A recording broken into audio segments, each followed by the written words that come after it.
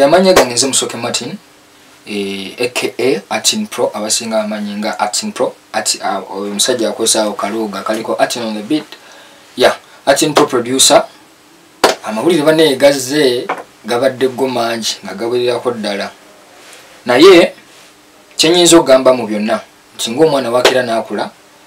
asobola okera ku macha n'akula n'abulira mu bazadde be nti mumanye ekiriwo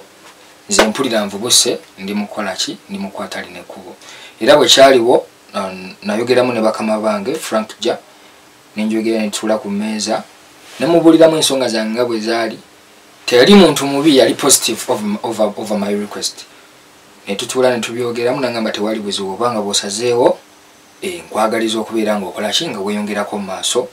nga bwosazeewo. I'm here to clarify nti no Fik Family kasi yakoze studio Atin Pro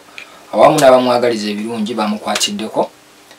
ne basobola okukola ki studio ninga Fik Family okukola studio osanga yakoze yiye naye kyemanyi tesaawa zino Atin Pro nga ye omuntu yakoze studio era nga ye egenda kubeekolera abantu bonna ensonga y'okugamba mbu ssente okunzija ewantu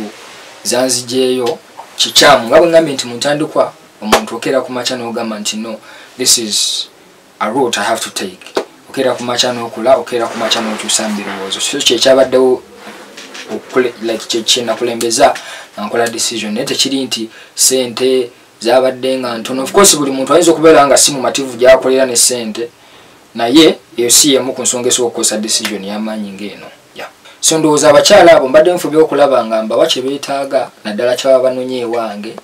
ng'okukola ennyimba then ne twawukana mu mirembe. So nobalekera the other private life of theirs naawe nobawa kye baba kwagalamu okusinga. Ekyokuva ku studio si malala sigenda kuteekako kigamba search wabula si malala ote n'ekirala ebintu ebimu binyuma bw'obikola ng'okyali muvubuka muto otherwise waliwo otuuka ng'oli myaka gya ntondo nga bajja kugamba gundi gwe kola kino nga tosobola kikola olw'okuba nti industry yo nga yeyina engeri gyetuvugamu ne gyeri mu format yaayo. So Atin Pro avudde kujja live ekibuuzo kiri nti agenda kuddawa. Ansa yange eri nti tusuubira ebyamaanyi kubajjukira tugenda kuba tulina mu time for studio tugenda kuba tuli mu kukola naye nga twekolerera wabula nga tumanyi nti tuyina okwebeezaawo mu ngeri yonna esoboka. So ndowooza Atin Pro future egenda kuba esinga kuwebadde kuba of course mbadde musajja mukozi nensuubira okudabulinga my efforts okubeera nga mpeereza ebisinga to the music industry ne Uganda yonna kutwaliza wamu. Enkolagana yange ne mukama wange abadde mukama wange ekyali mungi kuba munnaye oli muntu mukulu wekanga nkyalina bingi ebyokumuyigirako era bwankubira kasimu essaawa ya leero nzirukiramu nenkakasa nti nkola kyabakoze eki angambe kuba akyalina bingi ebyokunjigiriza mbadde naye kati kugenda ndowooza kuwera mwaka August ono wetumuyingirira kuba I joined your live mu August last year so kitegeeza bingi byenkyalina okukola ki okumuyigirako.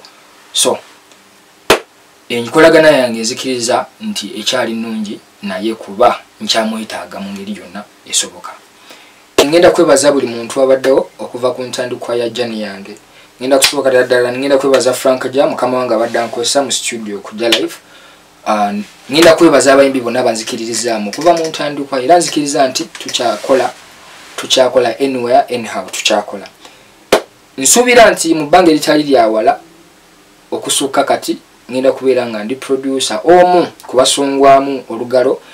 nga baweesa Uganda ekitiibwa naddala okuyimusa music waffe okumuteeka ku level eddako.